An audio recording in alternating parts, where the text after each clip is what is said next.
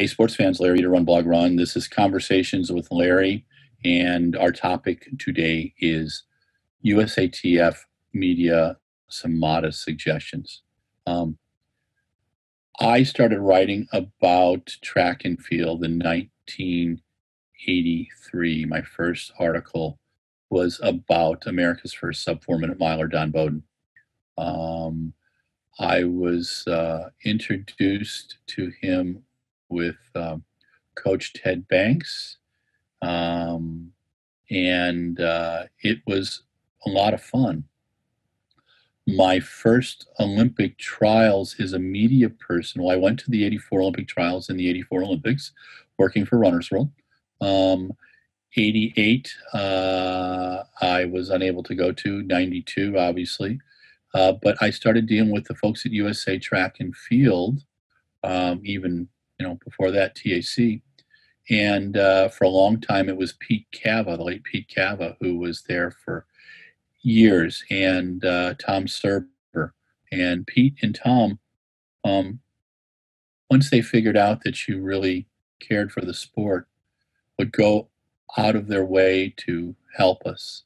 There's been many people in USATF's communications department over the years that I've dearly loved and respected. And at the current time, Susan Hazard is I believe her title is communications manager. And Suze has always been great and has worked very hard to get us as media members the information we need. She's protective of the athletes and protective of the sport, and I appreciate that. And this isn't, and I'm going to be really careful, like I did on a recent piece on British athletics, not mentioning staff, because I don't want anybody to get in trouble. I think what USATF does at the major events is fantastic. The information they provide me each day, a daily kind of a rundown of the athletes, medal counts, quotes, all that stuff's fantastic, and putting together some of the pressers that they do. It's where I got to meet Vashti Cunningham, which back in, it's got to be 2015, and who I really enjoyed, and I've saved the several interviews I've done with her. But it's the way to meet athletes, and this has been going on for 30 years, and I appreciate what they do. But right now, it seems that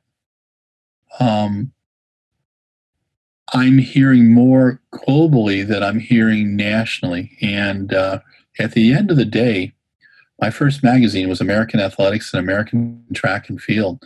And I love American Track and Field, and I want to write more about it. So here's some modest suggestions for whoever will listen to this. First of all, a weekly release sent to 50 to 100 media people who are still alive in the U.S. who are covering track and field. Perhaps once or twice a month, interview opportunities. I recall doing an interview with Sarah Hall and the other athletes that were in London. I thought that was fantastic. I'd like to see a couple of those a month. Put some story ideas for us right now, because this pandemic is going to continue to go, and there's great stories and great athletes out there. Right now, we're going to have a Sam Kendricks interview up. We just did Ryan Krauser. We've got Sandy Morris. We've done Des Linden. There's a plethora of American athletes out there that we could write about, and we just like to hear that USATF is alive, and that while they're dealing with the pandemic, they're still thinking about the sport. This is a great time to build the resumes of some young athletes. Give us a chance to interview them. I will interview them. Give me an opportunity, and we will do it. We want to get the story out. We're doing 3 to 4 days of interviews a week right now, and that's what helps build the sport. USATF is the federation that leads historically the finest athletics team in the world. USA Track and Field, Team USA, whatever USOC wants to call it, has a better won-loss record than any sport in the U.S. And it's not made up because guess what? We compete against 209 other countries. Okay. Why does USA have the best track and field team? Well, we got 330 million people. We've got kids of every ethnic background, every body type, and track and field has an event for everybody. And the truth is, track and field is a pretty inexpensive sport to manage and an inexpensive sport to compete in. And I want to continue to see it that way. I remember going to my first World Championships in 1995, and sitting in front of me was a gentleman who didn't think I spoke French or understood it at least, and was telling a Swiss TV crowd about how bad track and field was in the U.S. and how no one even knew what the hell it was. And I interrupted him and did the only line in French that I knew. And so the Swiss crowd talked to me for a little bit, and I explained that there were 22,000 high schools at the time that had track and field, 1.1 million kids in high school sport. They didn't even know that. I explained that there was about 5,600 clubs. This is 1995. And that we were kind of in an ebb and flow. There's times when I said our sprinters were good, our jumpers were good, our throwers were good. Our distance runners sucked at the time. There was a few good ones out there. Bob Kennedy, Mark Croghan, Steve Holman, Rich Knapp. But there was some pretty mediocre stuff too, and that's what they were looking at. I've watched the sport ebb and flow over the 44 years that I've been involved with it, 45 now, and I think we're at one of our highest points. And even with the pandemic, we have great stories, and we can literally have a story each week. And I would challenge USATF if they want to put a story in front of Chris Chavez and myself and the folks at Flow Track and Ross at Runner Space. We'd love to cover those things. We're looking for content.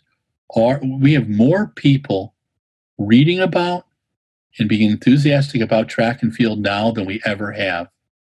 Our numbers when we cover remotely this last summer, all the meets that were put on were through the roof.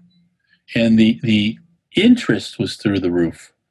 The meets that we had in the UK, or not in the UK, but through Diamond League, people loved. And the meets in Europe were fantastic as well. And I want to write more about American athletes. There's great stories.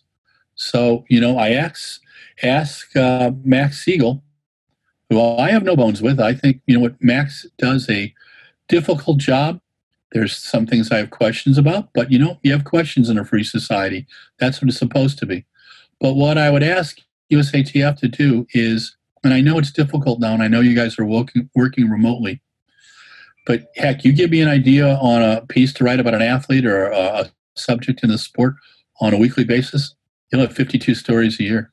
I want to see American track and field continue to grow, and I love the sport.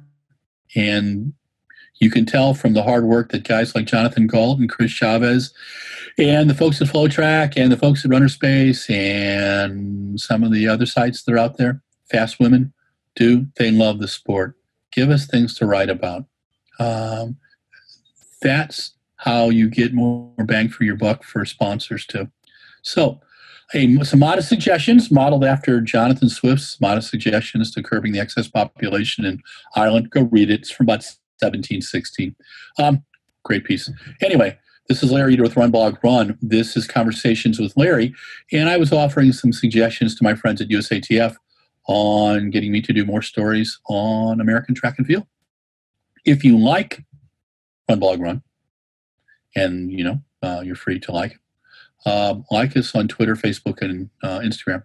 If you love us, then love us by subscribing to the YouTube. I like to say the YouTube because it just infuriates my son and Mike Deering too. And thanks Mike Deering for producing this and putting up with all my various meshes and digressions and all that other kind of crap. Anyway, Larry Eater, RunBlogRun, Conversations with Larry, USATF, modest suggestions, signing off.